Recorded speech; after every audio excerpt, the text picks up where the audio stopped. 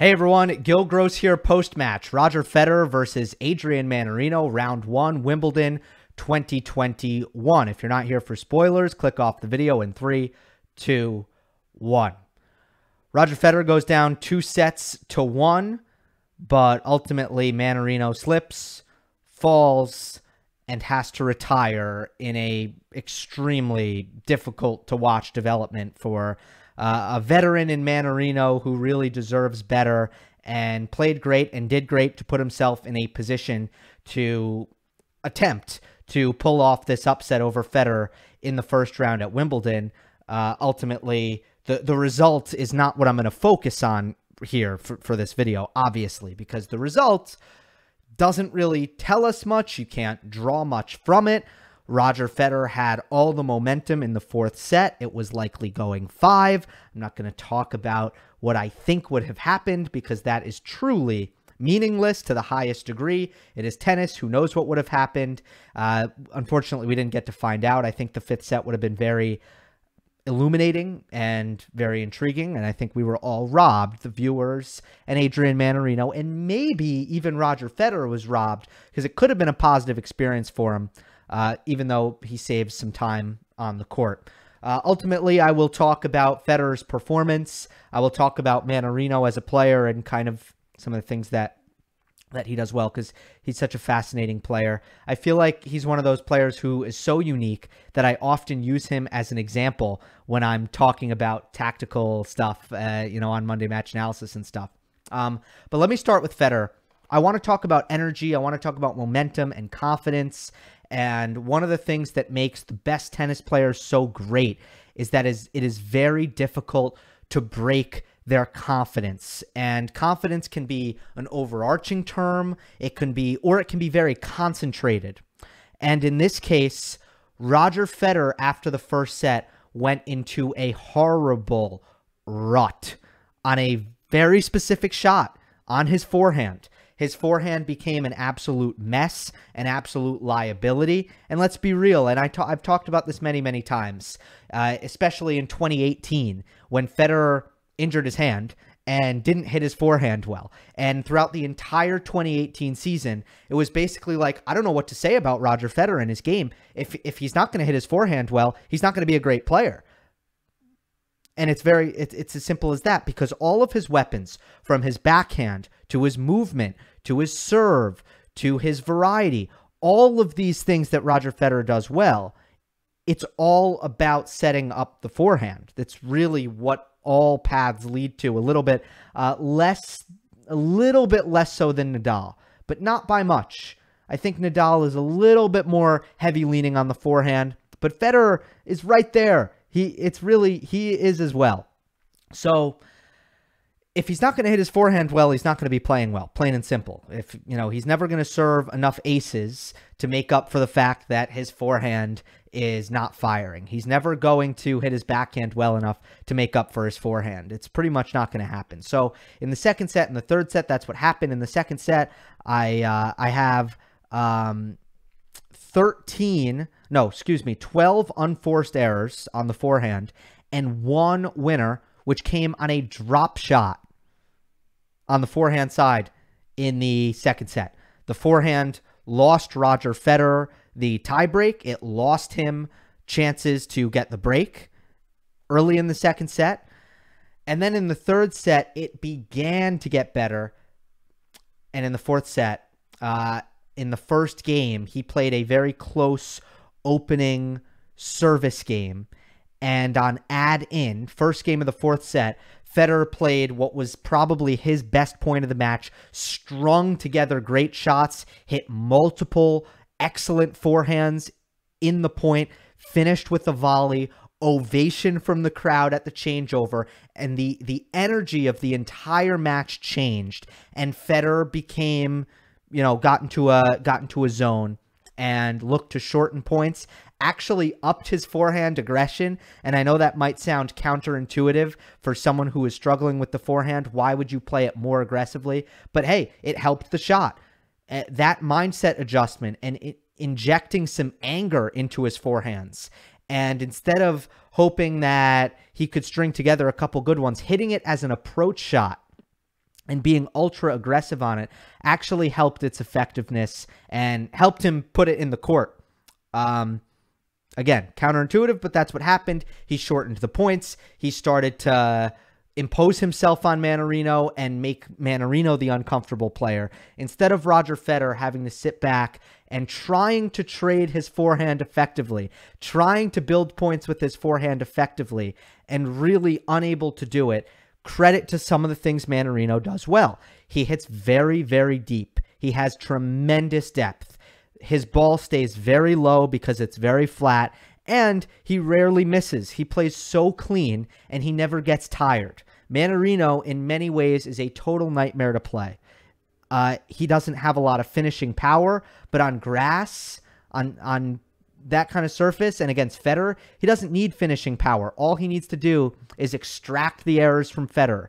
And just by keeping the ball very deep in the court and hitting that piercing backhand cross court, he gave Federer's forehand absolute fits.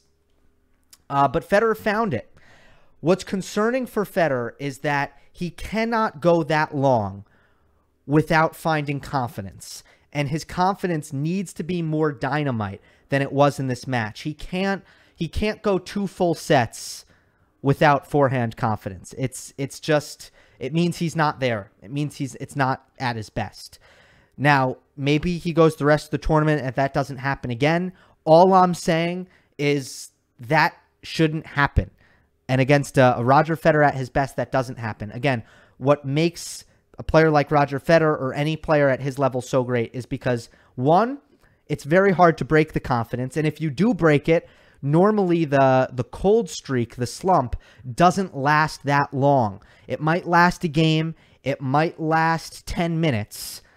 But this lasted about an hour and a half. It was very bad and very difficult for Federer to get out of that rut. With all credit to Adrian Mannarino, who played so clean, who didn't miss. Another dynamic I want to point out that worked in favor of Mannarino, and let's talk about the Roger Federer serve. Just to talk about the serve return dynamic a little bit.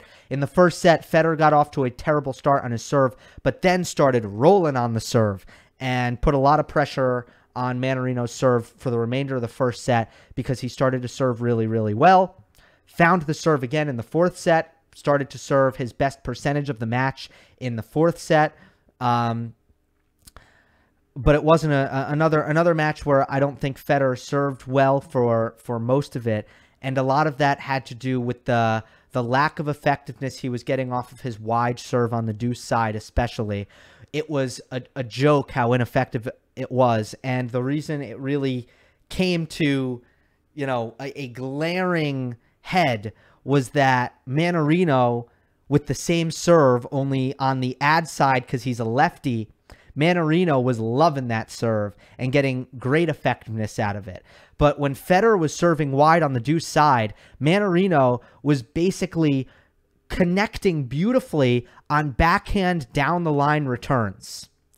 And that, of course, goes to the Federer backhand. Sometimes he wouldn't hit it down the line.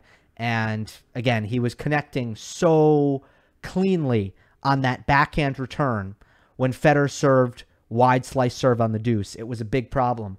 And when Mannarino served the same side, the same serve out wide on the ad side, Federer was struggling to just hit backhand slice back.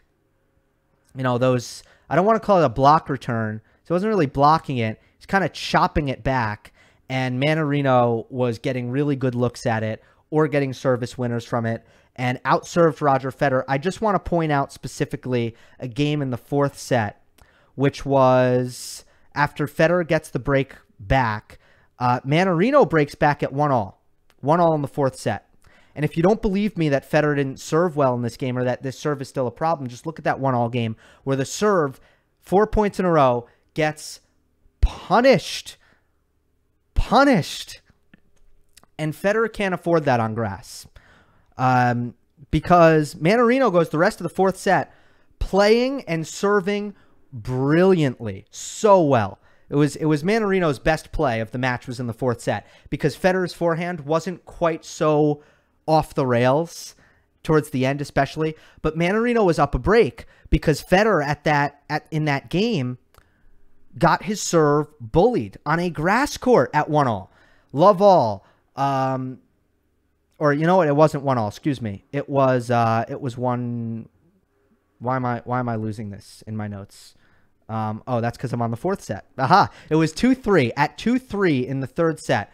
Federer serves it wide. Mannarino hits a beautiful backhand down the line return, and Federer misses the backhand, the first backhand. Love 15. Mannarino pounds deep cross-court backhands over and over again after a solid return. You know, again, the deep cross-court backhand really bothering the Federer forehand. And Federer looks to change down the line and does it miserably, misses by a lot. Love 30, backhand cross-court return winner by Mannarino, a return winner. And then love 40, crushed forehand return up the middle, draws the error. That's 3 returns by Mannarino in one game that Federer does not make the next ball back, does not make his second ball back. So I know it's one game and I'm nitpicking, but that was the break. That lost Federer the fourth set, and that shouldn't really ever happen on grass to Roger Federer. He should never get his serve, you know, so easily handled. But in the fourth set, Federer was awesome and just found an energy about him that was tremendous and lethal, and he has more weapons than Mannarino and more finishing power, and the forehand was firing, and he had 8 forehand winners when in the fourth set. And I think he had like 4 unforced errors. I mean, how different is that? And he was coming forward. And by the way, his volleys were really good, and it was a great tactic against Mannarino when he could come in, which was rare because Mannarino just doesn't drop the ball short. He's really good at keeping the ball deep in the court. But when Federer had a chance to come in, he was incredibly effective at the net. He was winning like 80, I think north of 80% of his net points.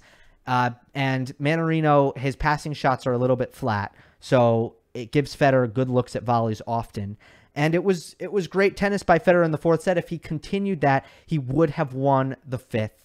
So it was an interesting match where, you know, Federer, the forehand went totally off the rails. It gave him no chance. Mannarino's wide serve was working. Federer's wide serve was not working.